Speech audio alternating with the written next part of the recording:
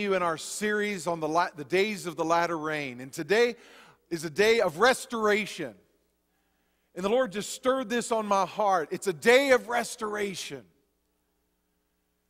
And I know that in the past we've talked about these truths, and we about 2 years ago I actually took this text.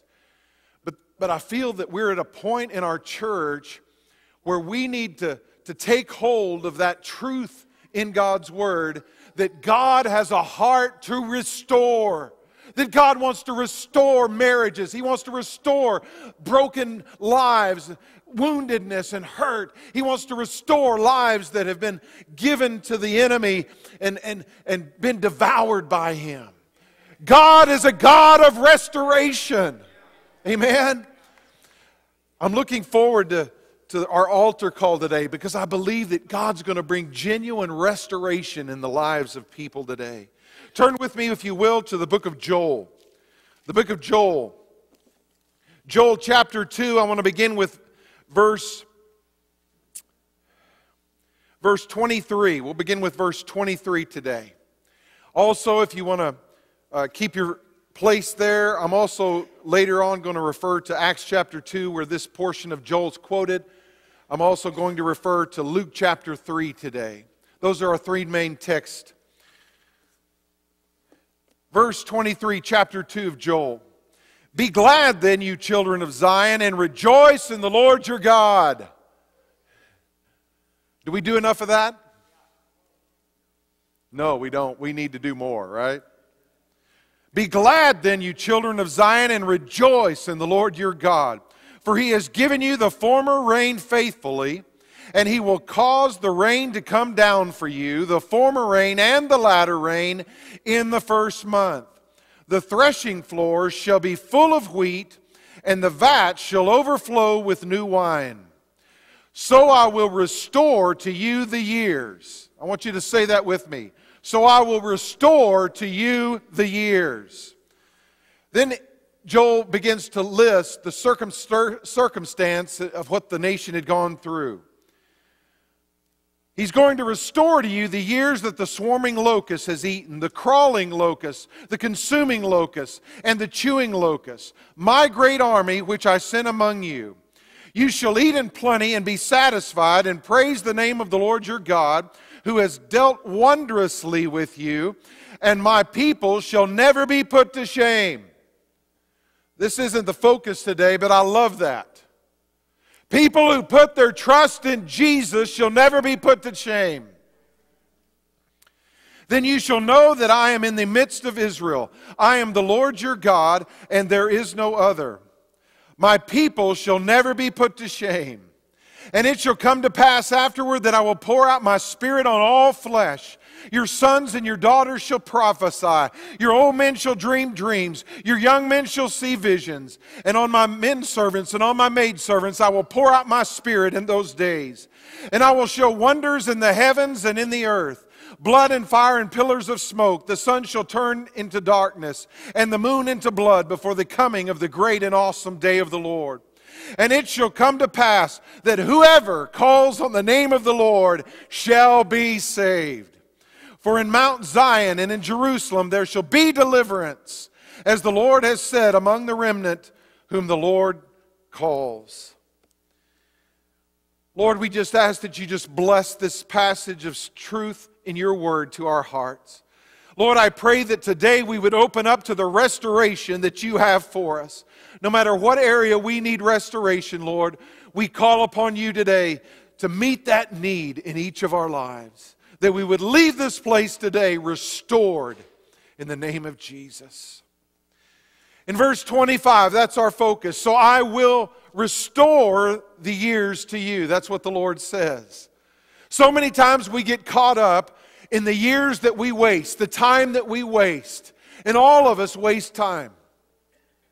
Some of us have lived for the enemy and spent years of our life, and we've just wasted those years because we haven't been living for God and fulfilling His plan and His purposes.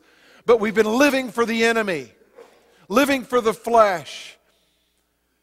And we look and we realize and we come to our senses and we say, God, I'm sorry. I wasted all those years. How could I have wasted that time? And God says a very powerful, I will restore the years. Yes! I love that. God's greater than time. He invented it. God's greater than the time that you've wasted with foolish things. You may have just come to Jesus and you may be 80 or 90 years old. And God says, I can restore the years that you've wasted. That's the God that we serve. In this passage, Joel begins to list the circumstances of the day, the devastation and what's been taking place. He says, the swarming locust has eaten, the crawling locust, the consuming locust, and the chewing locust. There are 4 different types, species of locusts. They came through in waves, one after the other. What the first one didn't eat, the second one ate. What the second one didn't eat, the third one ate. And then the fourth one. And by the time the fourth one was through, there was total devastation in the land. Complete devastation. There wasn't any food. They were an agricultural nation. They depended on not only the food for their own sustenance, but they depended upon the food, the agriculture. That was their whole economy. So in one moment of devastation, their sustenance was gone and their economy was gone. Nothing of devastation in your life is any greater that God cannot heal it. I'm sure that they were just saying, how could this have happened? Earlier in this passage, Joel uses a phrase. He says, basically, have you ever seen anything like this before? And some of us feel that way. Have you ever seen any devastation in your life like what I'm going through right now? And God says, I'm going to restore the years. I'm going to restore the years. I love that. In this passage, God also says that this is His great army. The locusts were created by God. All these different species of locusts, they were all created by Him. They were His great army. But when we read that, many times we get the wrong idea about God. We think He's just getting even. God's vindictive. I'm going to get you. You didn't do what I said. Have you ever heard anybody talk like that about God? Church, God is not vindictive. That is not what happened. Everything of devastation that comes into their lives was brought on because of the decisions that they themselves made. They were self-invoked. Every decision that they made, what were they making? They were choosing to come out from under the boundaries that God had established for His people to live in. Did you realize God has boundaries for us to live in? And they're good boundaries. It isn't this great big fence that God's built that says, I want to keep you away from the good stuff. It's God saying, these are the boundaries that if you live in these boundaries, I will pour out my blessings upon you. Everything that I have intended for your life, for your fulfillment, for your family, everything will be fulfilled if you're living in the boundaries because I designed you. I know how life works best. So it's not God saying, I'm going to unleash this great army on you just to get back at you. That's not what God is saying there.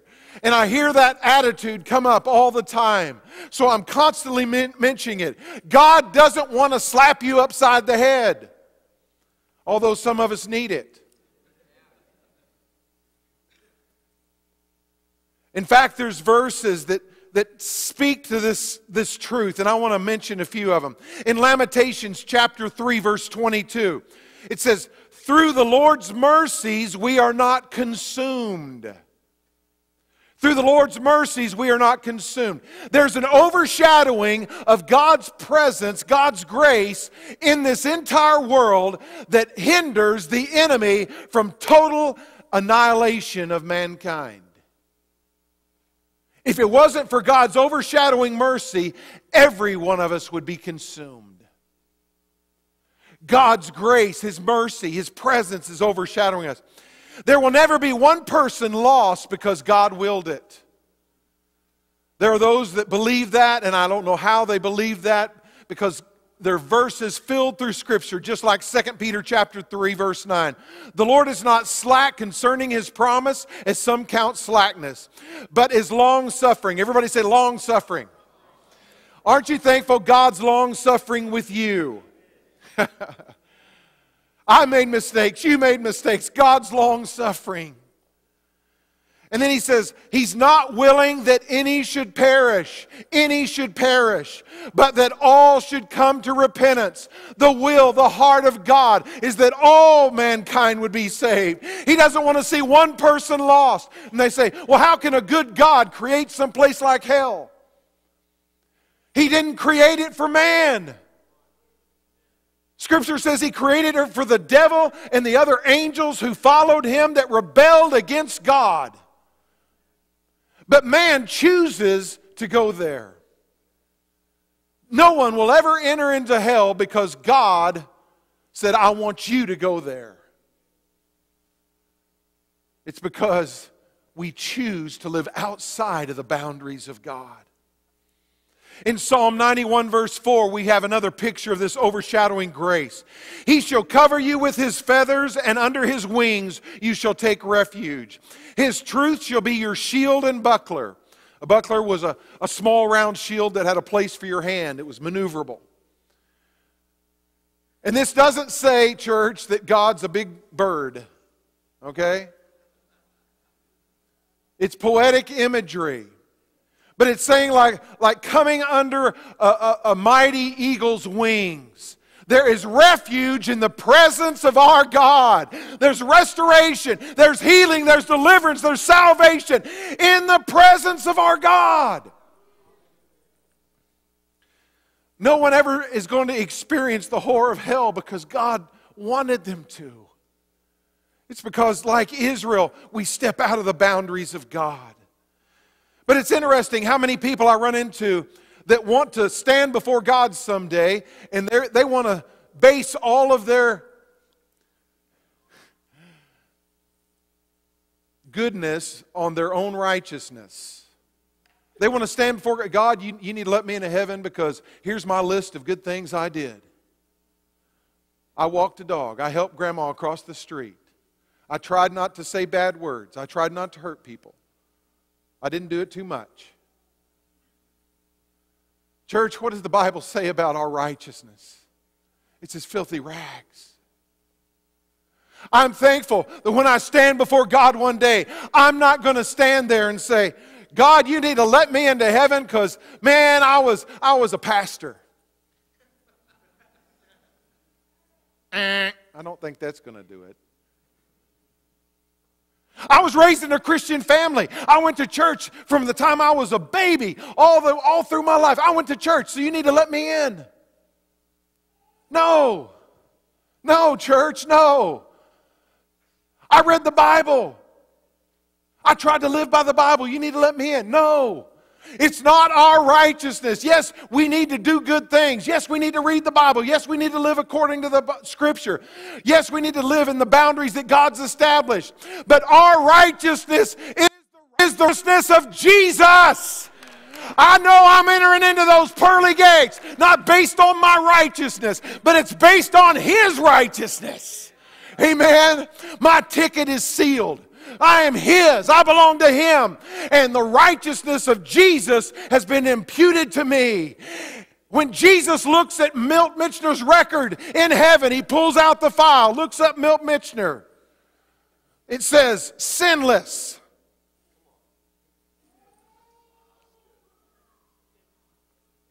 Why? Because all my sin was nailed to the cross with Jesus, and His sinless righteousness was imputed to me.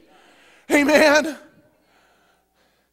Church, don't go around with an arrogance or a pride. Oh, I'm a good little Christian.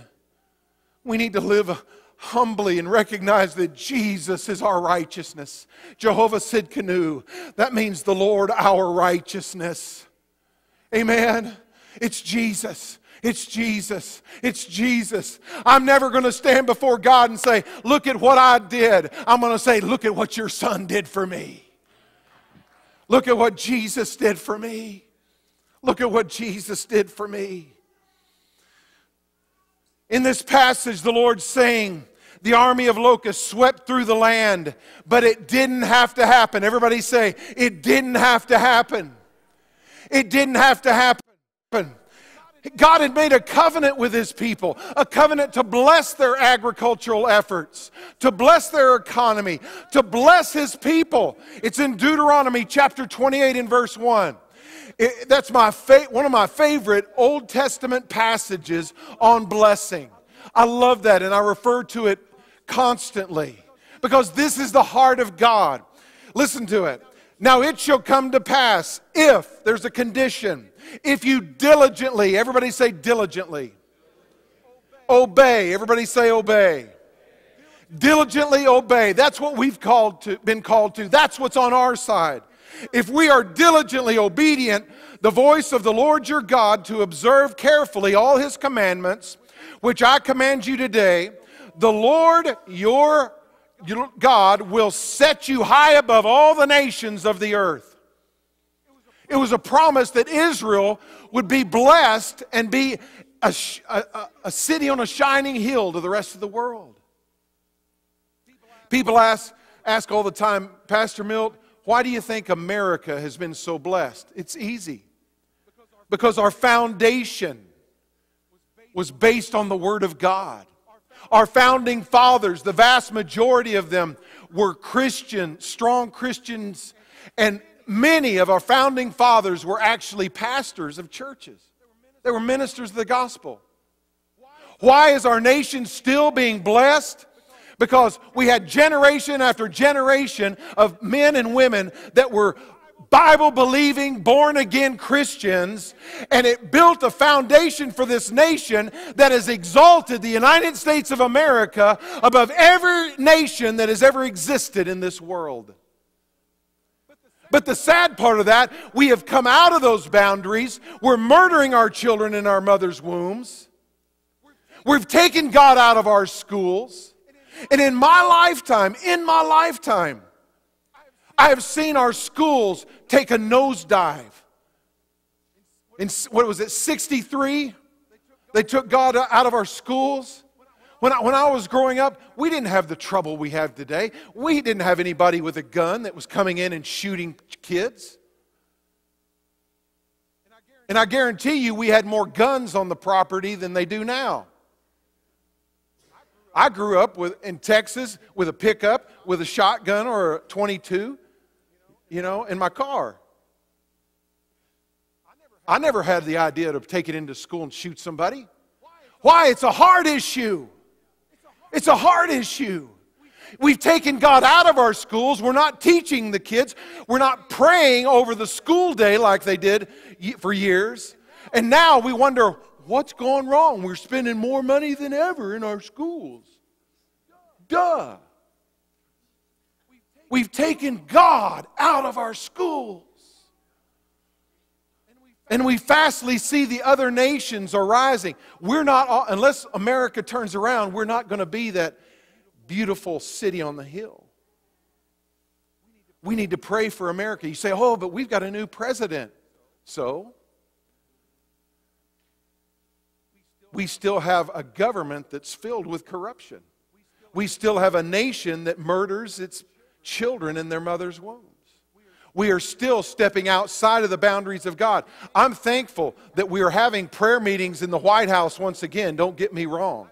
I'm thankful for the godliness that I do see in our government. But church, there's so much more our nation needs. Right? And that totally wasn't in my message today.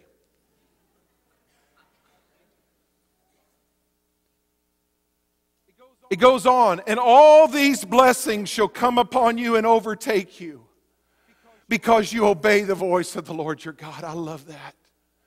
No matter how fast your life gets, you can never outrun the blessings of God. You cannot outrun the blessings of God if you're diligently obedient. He will chase you down, overtake you, and bless you. That's what the Scripture says.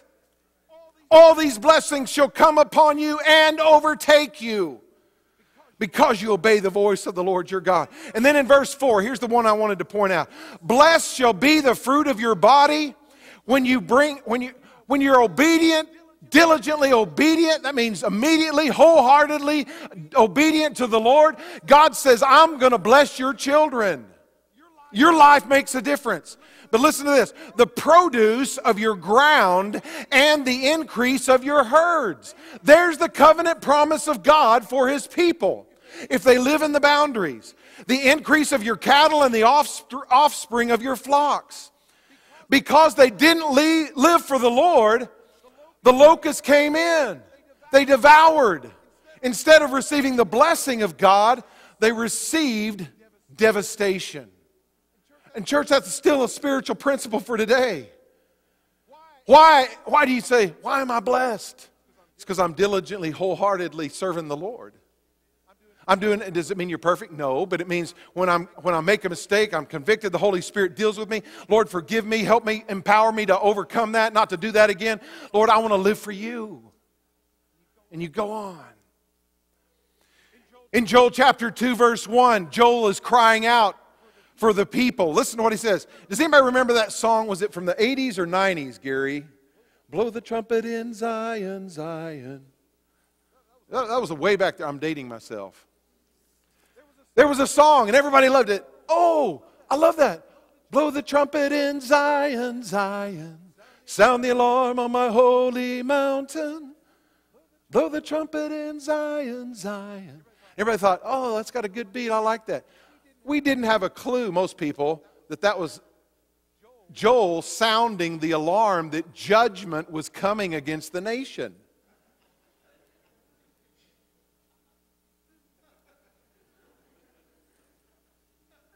That's what he's saying. Blow the trumpet in Zion, sound an alarm in my holy mountain. Let all the inhabitants of the land tremble, for the day of the Lord is coming, for it is at hand. And he's calling judgment's coming because we've stepped out of the boundaries that God has established for us. We need to get back into the boundaries that God has for us. It was a call that there was a devastation that was coming because they were violating what God had told them to do. In verse 2, he says, hear this, you elders, and give ear, all you inhabitants of the land. Has anything like this happened in your days, or even in the days of your fathers? Have you ever seen anything like this? How many have ever been there? You say, I can't believe this is happening to me. You have one thing come against you, and you think, oh, I made it through that. And the next thing you know, something else hit you, and something else hit you, and something else hit you. That's what the enemy wants to do. Amen? Blow after blow.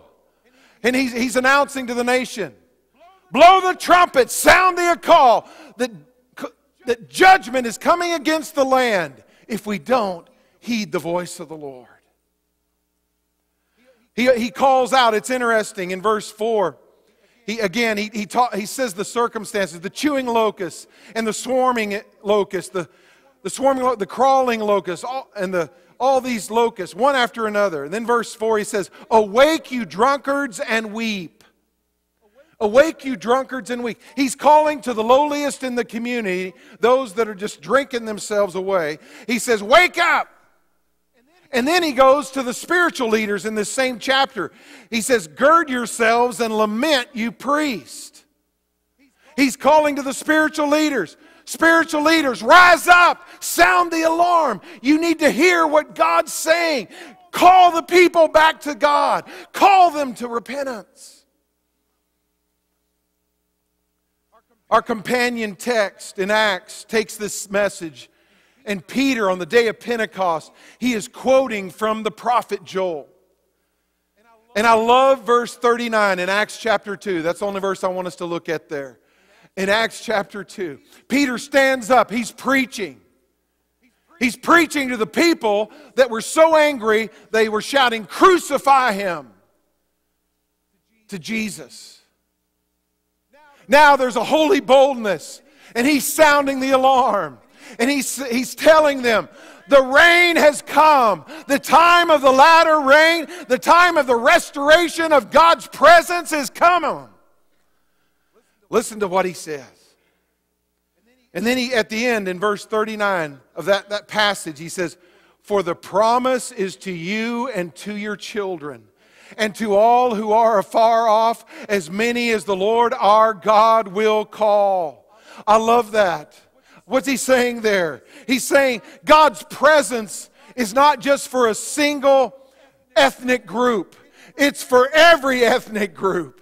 He's spanning time. He's saying it's not just for you, those that are accepting Jesus today. It's not just for your children, but to all those who are afar off, as many as the Lord our God will call. Oh, I love that verse. It stirs my heart. Why? Because I hear about the awesome things that God's done in the past. I read about the revivals of the past. And I think, oh Lord, what would it have been like to have been in that revival and seen you move so mightily?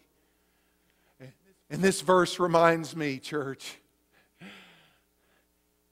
He's the same yesterday, today, and forever. And what He's promised to do then, He's promised to do for us too. Amen.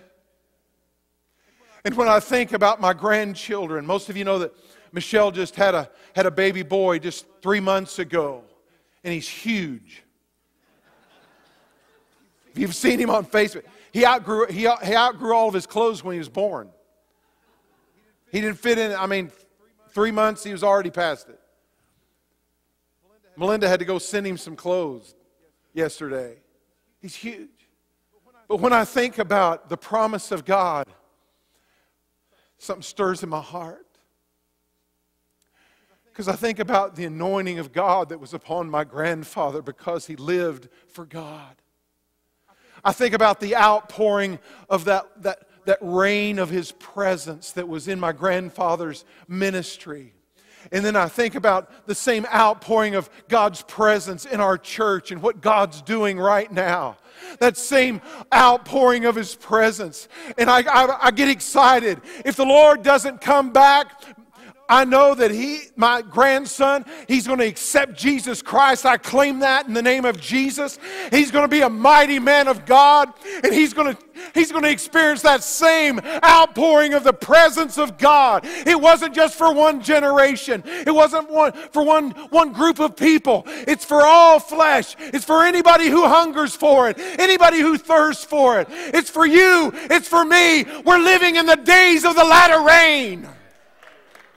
We're living in a time when we can experience that outpouring of God's presence that brings that restoration, that brings that healing, that brings that strength to our life. We're living in the days of the latter rain. Is anybody like that? Oh, that promise is to you, it's to your children, it's to all your descendants. And I love that. Those words were spoken in a time of total devastation.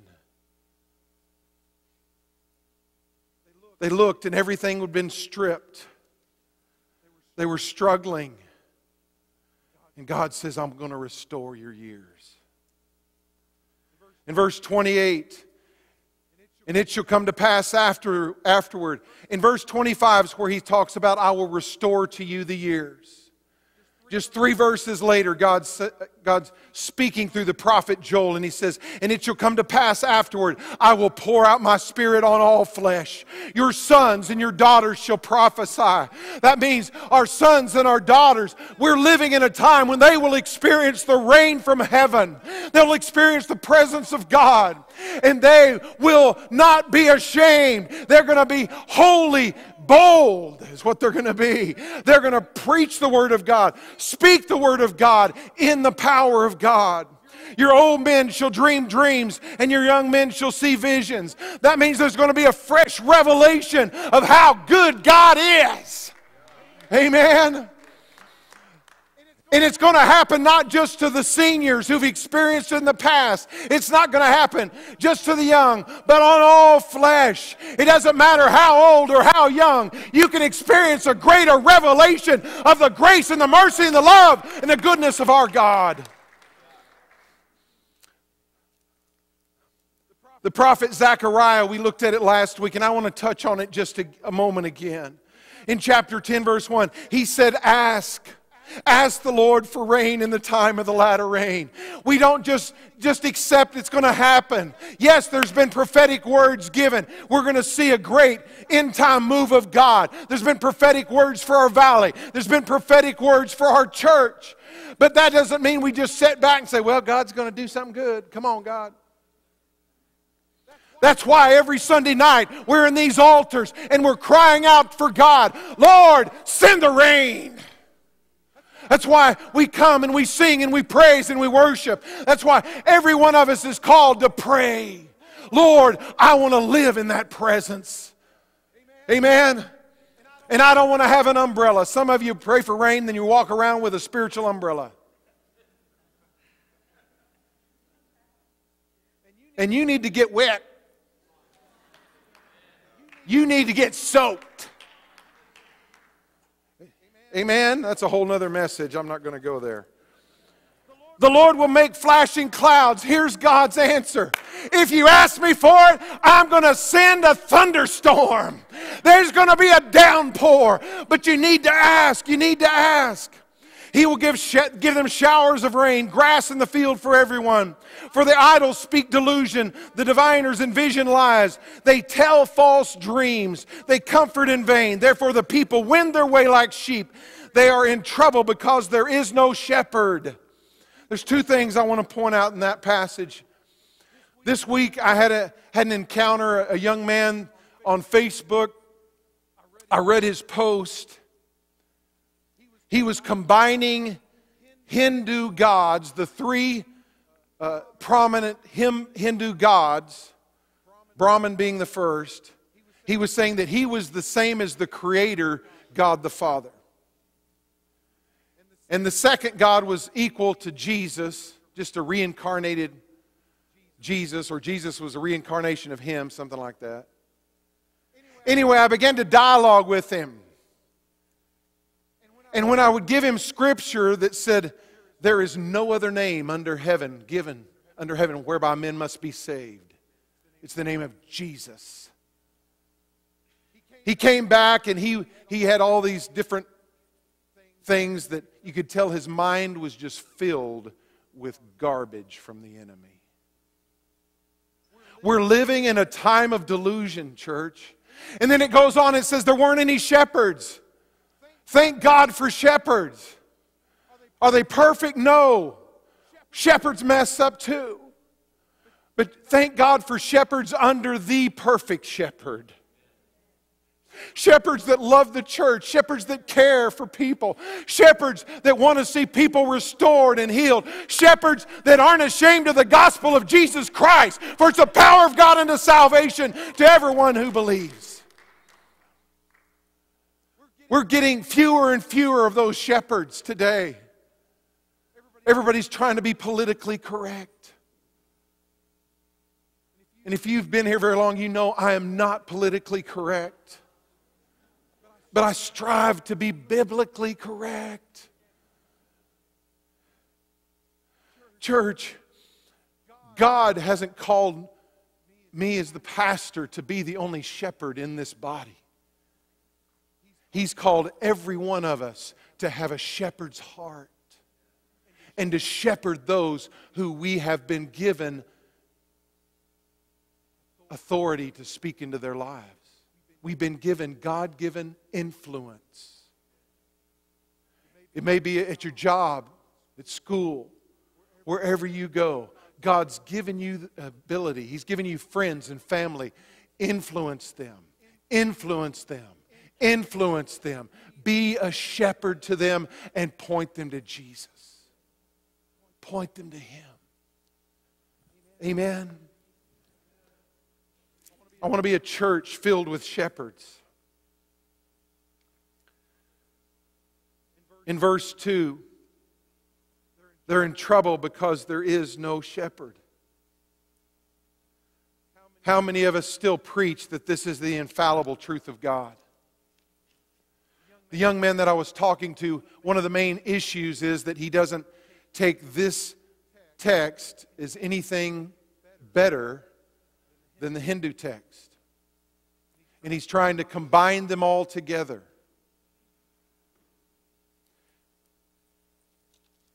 And I'm believing that God's going to restore him. I'm going to put his name in our red book, and we're going to pray for him as a congregation.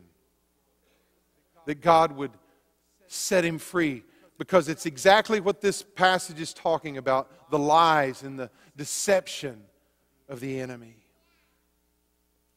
I will restore to you the years. Church, there's no circumstance that is too devastated in your life that God cannot restore it. I'm going to say that again. There's no devastation in your life that God cannot restore the years. He's greater than all your sin. He's greater than what drugs has done in your life, what alcohol has done in your life, what immorality has done in your life. He is greater than all that. He can restore what those years took from your life. In Zechariah chapter 10 verse 1, ask the Lord. We've got to have that heart to ask. In Hosea chapter 6 and verse 3, the prophet has the same message. Let us know. Let us pursue the knowledge of the Lord. His going forth established is the morning. He will come to us. He will come to us like the rain, like the latter and the former rain to earth. In Luke chapter 3, John the Baptist is quoting from Isaiah chapter 40. Listen to what John the Baptist says. He's talking about restoration here. He says, the voice of one crying in the wilderness, prepare ye the way of the Lord. Make his path straight. Then listen to this. Every valley shall be filled. What is he saying there? He's saying that what sin has eroded in the valley of your life and took you to that deep place of depression, that God's going to restore the erosion in your life. He goes on and says, every mountain and hill brought low. Some of us face mountains of problems. They're just huge. They're overwhelming. We don't think there's any way to go over them. We don't think there's any way to go around them. And God says, I'm going to take those mountains of problems and I'm going to knock them down flat where you can go right straight through. Then he goes on and says, the crooked places shall be made straight. The things that are bent up and twisted in our lives, God says, I'm going to straighten them out. Amen. The rough ways, I'm going to make them smooth. Anybody ever have a bad day? It's a rough day. God says, I'm going to make it smooth. And all flesh shall see the salvation of God. Why does God bring restoration in our lives? So that the world will see God's love for us. They'll see God's salvation is real. It's genuine. God can take a life that's ruined itself and God will restore. Why am I so passionate about this? Because restoration has been a huge part of my ministry for years. When I came to Alaska and we went to Wrangell, it was a church that had been devastated. There were 16 people in that church, including men, women, and children when we came.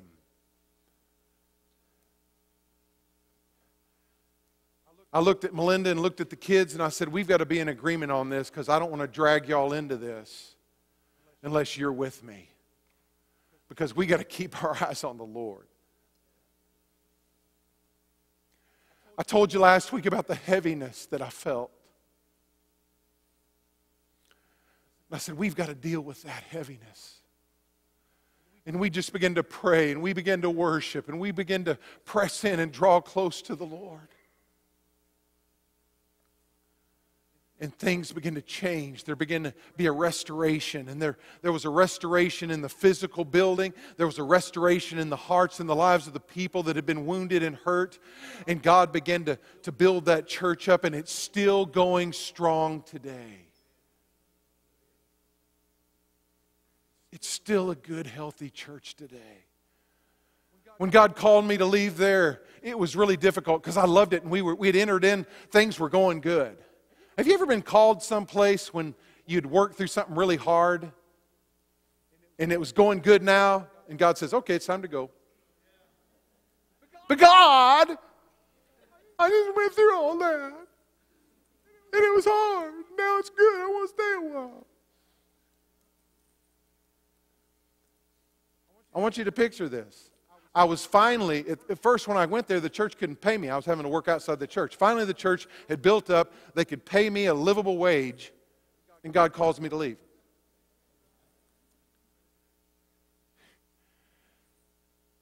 And He calls me back to Texas, no less. I'd escaped from Egypt. I didn't want to go back. But there was another church that was hurt. And the pastor was retiring, and he was kind of an interim pastor, and he said, Milt, he said, I just couldn't turn it around. And he said, I believe that God told me that you're supposed to come and that we're supposed to ask you to come. And I said, well, I can't do it, but God can. This time there were 15. I was even going less. And this time there weren't any children. There wasn't any children at all this time. In fact, my worship team, I bragged about having the oldest worship team in the whole world. I had a drummer who was 81 years old. And he could still lay down a beat. The lady on the organ was about 80, 81. Her husband was like 82. He was the bass player. Everybody was in their 80s on my worship team except for one lady. She was the young chicken, and she was like 55 to 60. And that was my worship team.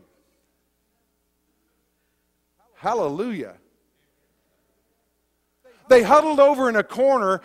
It was a large auditorium that would seat about 500 people. And on Sunday morning, they had rented the building out to 2 other churches because they didn't have the finances to even pay the building or keep the lights on. They were huddled over in a corner. The first Sunday I came, there were 15 people, and 4 of them were on the worship team up here. So that left 11 down here, and they were huddled over in a corner with a little podium, like a Sunday school class. And for that size church, it wasn't even a good Sunday school class. And that was the church. People looked at me and said, man, you're nuts. You have lost it. I said, God's a God of restoration. We did the same thing. We began to press in. We began to pray. We began to cry out for God's presence. And God began to turn things around, and I stayed there about 4 years. And when we were there, at the end of 4 years, we had a children's program, we had a children's pastor, we had a teen program and a teen pastor, we had a worship team that wasn't all older. We still had some of them because they can worship too. There wasn't anything wrong with that, but we had some younger people too. And we were steadily, approaching, numbers where we could sustain the church. Both of the other churches left. We were stationed or solid again. Today, I'm glad to tell you that the church is still open. They've expanded their ministry. Now they have an Hispanic church ministry outreach, and they're still going forward, still going strong. Why? Because God is a God of restoration. God is a God of healing. And I could go on and on with many other stories of restoration. Why am I so passionate? Because I've seen it in lives. And I'm going to close with this. I'm going to be very open with you. The last testimony I want to share is this testimony of my dad. My dad had a call of God on his life. He went to school to be a pastor. He got married. But then he went through a divorce when I was 3 years old. He ended up getting out of ministry, even though God had called him to be a pastor and to preach the Word. He was a good businessman. In most of my life, he still took us to church. He was still involved in helping churches, but he didn't want to pastor. And in the Assemblies of God, if you go through a divorce, unless it's for biblical reasons, they won't allow you to hold credentials.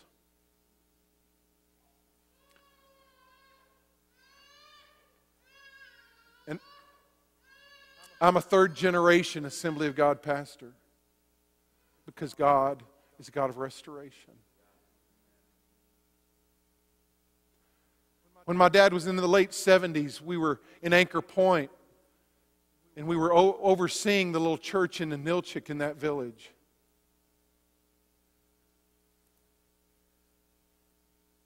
And they had about 10 to 12 people there. And I really felt impressed to call my dad and say, "Dad, I need help. Will you come help me pastor Nilchik?" And because it was over my control in our church, I could bring him in even though he wasn't credentialed with the assemblies any longer. So I brought Dad up, and over the next couple of years, the church was averaging over 50 every Sunday. There was one Sunday that I drove to Nilchik and we baptized 18 people together. And I'll never forget it. Why? Because God's a God of restoration.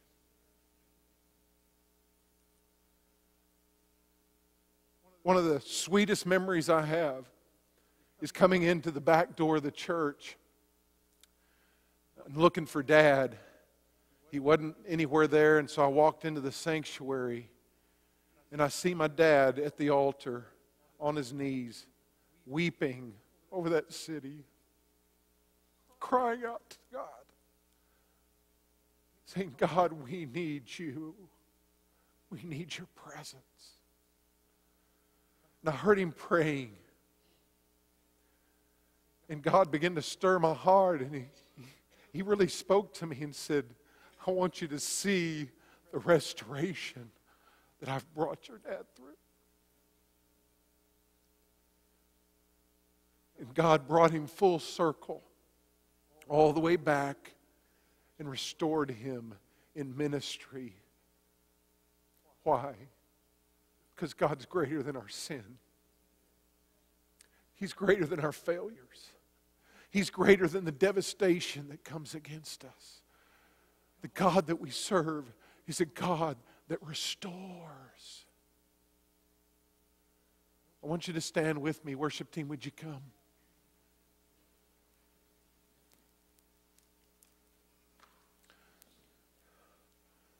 I've seen God bring restoration in health. I've seen God bring restoration in homes, in families, in businesses, when they said, "Lord, I want your presence." Church, that's why this series is so important. Because that restoration only takes place as the reign of God, His presence is poured out in our midst. It's in His presence. Restoration doesn't come just because we meet together. It's because we meet together in His presence. I want to ask the prayer team to come forward. I want to ask the worship team to begin to play. And I want you to bow your head with me right now. And I want to ask you, church, I want to ask you, is there something in your life that needs to be restored? It may be trust.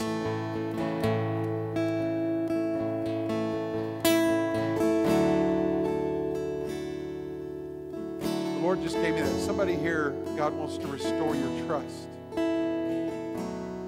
wants to restore your trust in Him.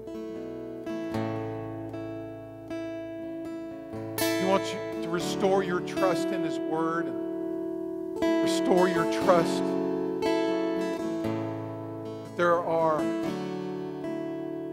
godly people who want to be a part of your life and stand with you. But whatever your need is this morning, maybe you want to come and you know a friend that needs restoration. You want to come and you want to stand in and pray for them. Maybe it's healing. You need healing in your body. God, restore.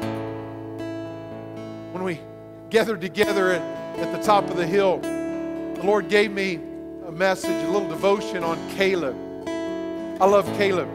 And I pray for the same blessing of God on my life. Because Caleb, when he was 85 years old, it says he had the strength of a man 45 years old. You think God is a respecter of persons? No. Does that mean God can supernaturally strengthen us and enable us to do what He's called us to do even though we're 85 years old? Hank, you're almost 85. I pray for the spirit of Caleb to be upon you. Amen. Let God restore today, church. Let God restore. Let Him restore. Let Him restore.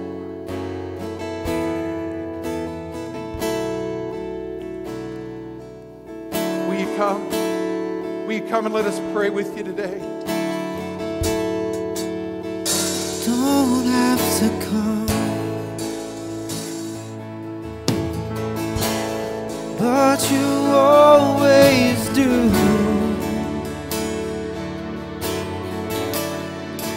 You show up in your splendor,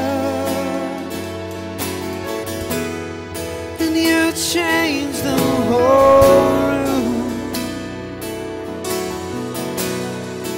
You don't have to come, but you always do.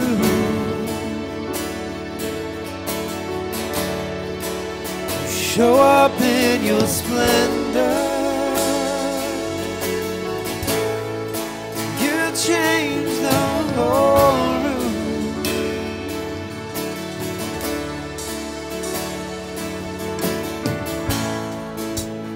How can I say thank you, Lord, for the way that you love, the way that you come,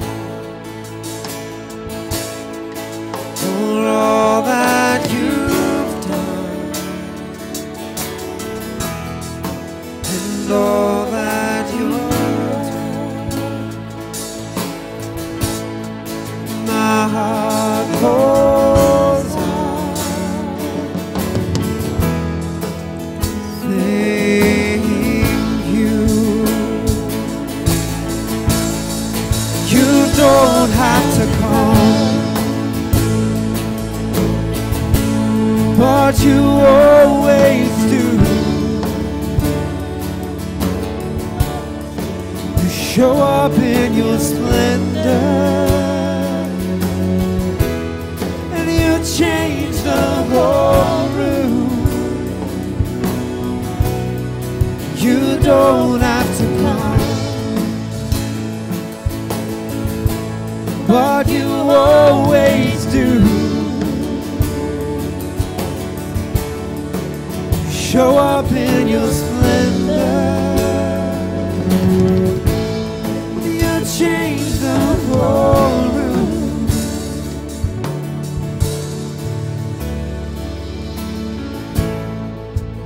How do I say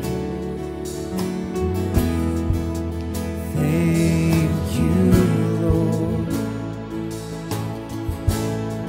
for the life that you gave, the cross that you